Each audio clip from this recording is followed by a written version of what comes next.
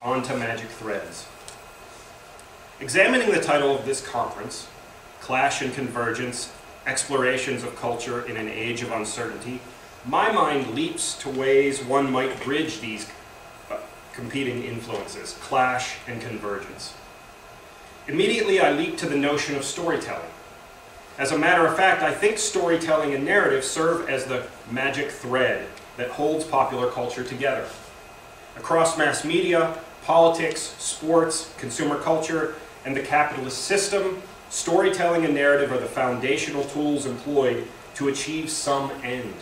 Whether it's Coca-Cola employing a post-colonial commercial to sell more fizzy brown water, or politicians selling the idea that higher education is only beneficial if it leads directly to jobs, or at least job skills. As in so many areas, Facebook's an interesting case study in storytelling. On one hand, the site provides each of us with more or less our own entertainment network, while at the same time, corporations and other organizations are increasingly employing the site to market to consumers who have haplessly signed over the rights to their personal information in return. Technology is enabling organizations to create a closer bond to consumers via storytelling, as if each product or service has some intimate tie to one's life that is just longing to be told. As always, in attempting to figure out the broader meaning, I turn to my defining question: WWRBD.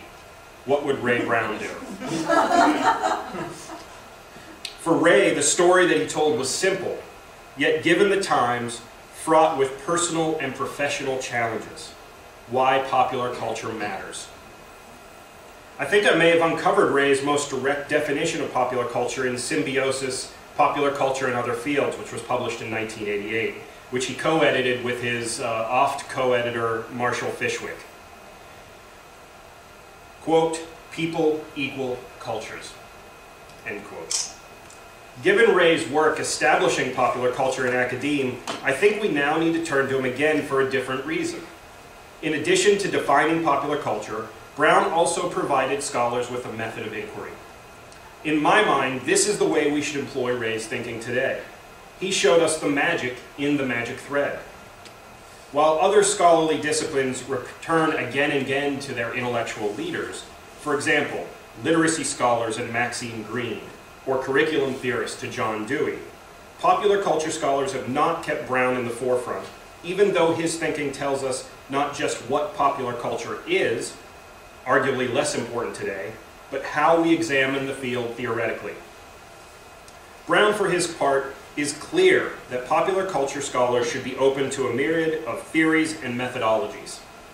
In his famous essay, The Theory Methodological Complex, he explains, quote, "Not basing our whole point of view in theory and methodology on one approach, we can more easily shift gears and see other points of approach and view," end quote. Clearly, this is not anti-theory, but all-inclusive and not reliant on the latest fads. Instead, the researcher should employ the tools needed to complete a job, pulling from disciplines that make sense to the project. Browne's even more direct in clearing the path in Symbiosis. Quote, "The popular culture approach is the omni and humanistic approach.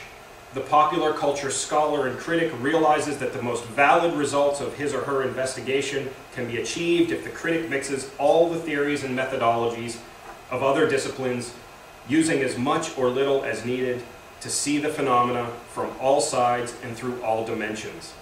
The most nearly comprehensive analysis then is that omni-humanistic investigation that is as broad as possible." Despite Browne's influence on popular culture studies, for those of us here and around the globe who recognize his importance, my concern is that Browne's work is not properly acknowledged or cited in most popular culture readers currently on the market. He's viewed as a popularizer of popular culture rather than one of its intellectual guides. For example, neither the second edition of Marcel Denizy's Popular Culture Introductory Perspectives, published by Rowman and Littlefield in 2012, nor Leroy Ashby's mammoth 712-page With Amusement for All, A History of American Popular Culture Since 1830, University of Kentucky, 2006, reference Browne et al. Certainly individuals who knew Browne and the many academics that studied him have kept his memory alive.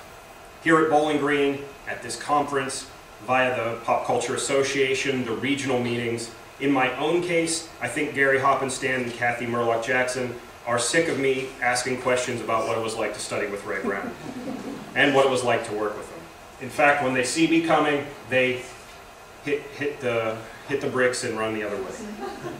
The sad fact, however, is that many popular culture scholars, and particularly young scholars, are not engaging with him intellectually. Ray gave popular culture scholars the keys to the kingdom, but we have essentially turned our backs on him as our intellectual guide.